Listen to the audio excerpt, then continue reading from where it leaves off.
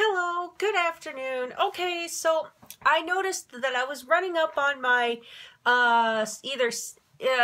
for my oil change in my car, it's either 6 months, every 6 months, or 3,000 miles. I don't hardly ever use 3,000 miles on my car because I just use it in town mostly.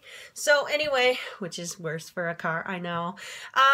But okay, and I'm also gonna start videoing here again because I got flack in a video about where I was showing some of my items, and yeah, where I had my camera sitting at when I do my arts and crafts at the table. I just have it leaning against my napkin holder, and somebody didn't like that. And I tried to be, I try to be nice and, accommodating for everyone, but quite honestly, this is my channel, and this is my way of just really, doing things that I want to do. So I'm here in my kitchen today because it's at eye level and I don't have a tripod, so sorry about that. Anyway, okay, so anyway, back to the car stuff. Sorry, ADD, gotta keep myself on track.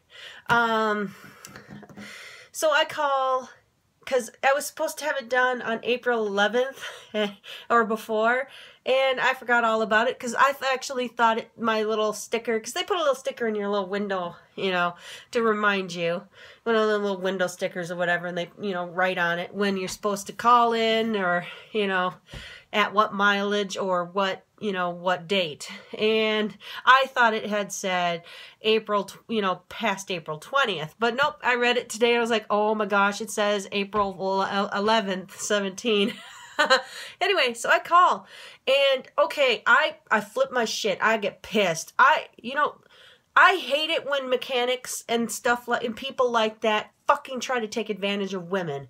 Are you freaking kidding me? I was already pissed that they were like, oh, your car is 8 years old or 9 years old now. You need to change your transmission fluid. It's like, are you kidding? You can go your whole fucking car life without getting it changed. But, they bugged me for like a good year and a half before. I was like, oh my God, fine, I'll get it done. So I got it done last fucking year. No, 2015, at the end of 2015, right? In December or something like that, or maybe it was November. Anyway, so I had it done. And this guy, he's like, let's see what we've got for you lined up for today. Because, I take mine to Honda services here in town. Yeah, that's where I got the car. That's just where I've always taken my car to get it, get my baby fixed up. Well, not really fixed up, just, get the oil changed and oil filter and all this stuff. And he's like, I see you're due for another transmission fluid change. And I'm like, the hell I am. I said, I just had that shit recently done. You're gonna fucking sit here and tell me that? And he's like, yeah, it looks like we had it done in 2015. I'm like, do I look, oh God, in my head, I'm like screaming at the top of my lungs going, do I look like a fucking retarded woman? Oh God. This is why women hate going and doing mechanic, auto shop things. Because you want to fucking take advantage of us. Just because we're women, you don't think we have dads who can tell us this shit? Oh. Anyway, I mean, I didn't say that to him, but I was for sure. If I was a cartoon character, you would have had blacked out and me and my stick figure me inside my head screaming this out. I was pissed. I was like, yeah, we're not doing that. We're just gonna do the oil change. And I said, well, I think I need an alignment because they had said it in the fall that I needed an alignment and I forgot to come back in. And then that's when he's like, oh, well, she said something about something else. Let's see if we can tack other shit on. Are you fucking kidding me? I mean, I'm hearing multiple things from different fucking people. So the last time I went in, they were like, you're going to need an alignment, which, happens. You do need to, at least here in Minnesota, you need to have them more often because in the wintertime, snow packs down, snow gets moved out of place in certain spots on roads, so roads become bumpy. It just happens. That's like a normal thing in winter. Nobody likes to drive on the bumpy shit and crusty crap like that where you're so uneven in your but it happens, you know. So, you know, alignments, you know, need to happen occasionally. And yeah, and my car, how, you know, I shuttle my kids. Well, they don't really need it much anymore, but it's my car that's going to be the one that they're going to drive in. My oldest doesn't give a shit about driving, which I, quite honestly, I don't think she really needs to worry about it anymore. I mean, if she wants to get a good job and, you know, pay for an Uber car every time she needs to go anywhere, good for her. You know, that's what those companies are for.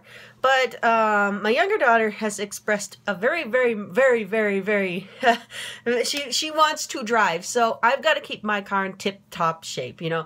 I got to keep it nice, got to keep, you know, and I don't beat it to hell. But it just pisses me off when you got people who are that blatantly rude to women who are calling in, you know, and it's like, you don't know anything about me. How do you know that I'm going to be some gullible woman who thinks, oh yeah, by the way, you need blinker fluid?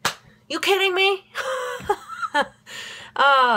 Just, why? Why do you have to make all of us feel, I mean, if I could do it at home, if it wasn't such an annoying where the oil filter is, and since I'm a bigger person, if I could fit under my car without having to, I'm sorry, I'm afraid of jacks. I'm afraid of going under the car with a jack. It just, no. No. It just, to me, it's like, I won't even get on a fucking hammock. No thanks.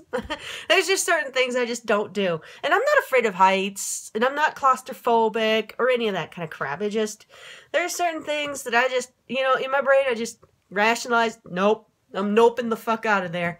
And that's why I don't change my own oil. I mean, otherwise, I know how to do it. My dad taught me how to do it. And I used to do it on my older cars when I was a much skinnier and less child. I didn't have any children or family members that would miss me if I was gone. Although my teenagers will tell you that they do not miss me because, you know, I'm a no-nonsense mom. But this video has already been, oh my gosh, 7-minute long video. Sorry. So anyway, I feel already a lot better. I'm going to go paint. I've already got paint on my hands still. But I am super pissed. I don't understand why auto people have to do this to people. I mean, I don't get it. I really don't get it. I mean, I get it. I'm a dollar sign. But you don't need to be rude about it. I mean, you got to assume people are going to do their research. You know, it's like those people, you watch them pull the gas tank, you know, you got the gas gauge, right? And it's got those 4 little bars on it. And you got people pumping gas, and they'll pump it at full max.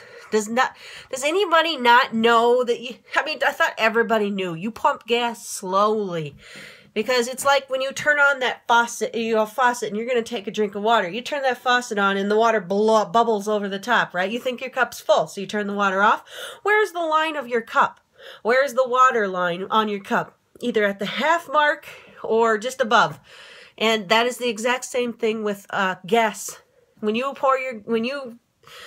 do gas and you do it on that high setting, that's basically the same thing. My husband's like, that's not true. And I'm like, yes, it is.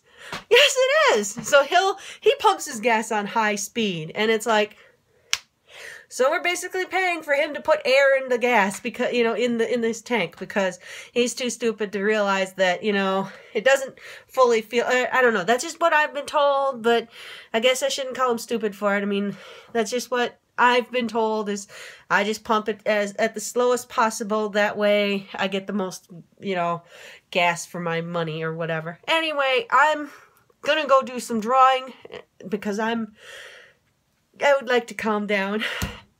Anyway, okay, bye.